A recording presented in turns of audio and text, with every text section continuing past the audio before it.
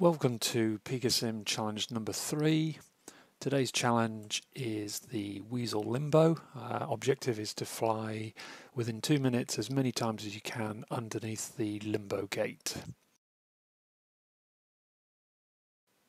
So if we take a look at the configuration, you can see that my ballast, there isn't a great deal of ballast, and the CG with the ballast is moved fractionally forward.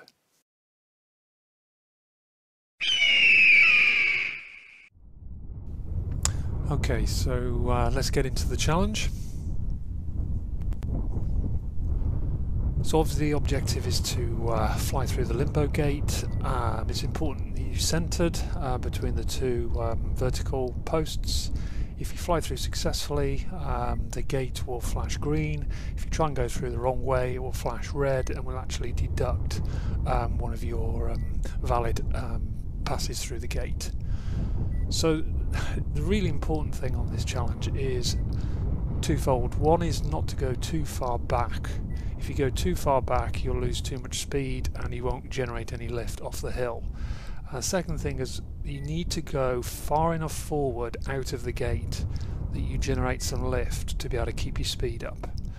They're probably the two most important factors. Also, I try and fly at a slightly elliptical angle because it helps keep the speed up.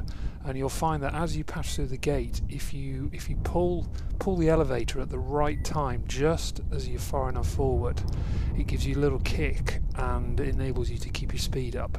Because the worst thing on this challenge is as soon as you lose your speed, things get really difficult.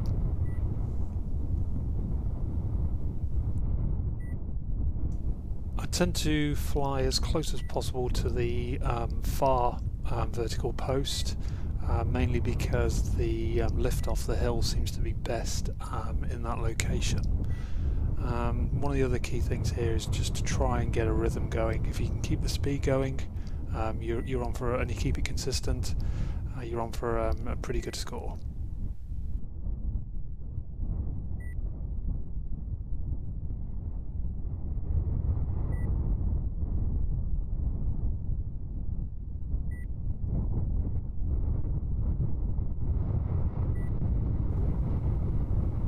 So I lost a little bit of speed there at the end, but 32, that's a pretty good score.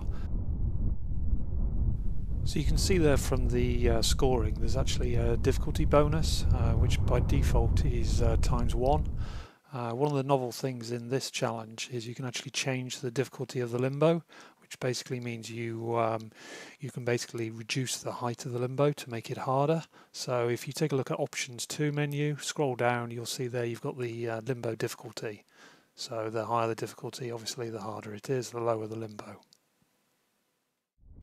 So effectively you can run this challenge in 2 ways. One is you win by the highest number of limbo attempts or by score.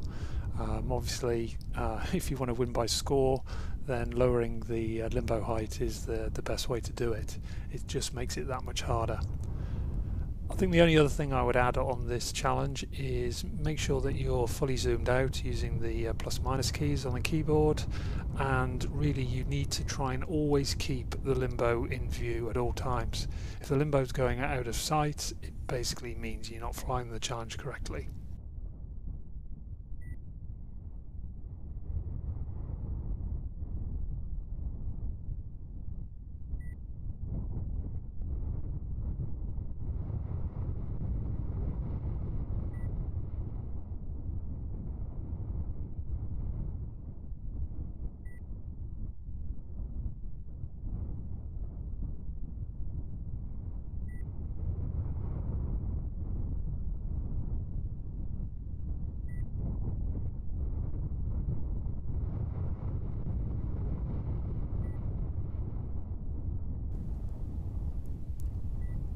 You can see in comparison to the previous limbo attempt, this is quite a lot slower. I'm flying a lot flatter, struggling to keep the speed up, mainly because the limbo is that much lower. But I think there's certainly room for improvement on this one. But it's just to demonstrate that you can certainly boost your score just by making the limbo harder.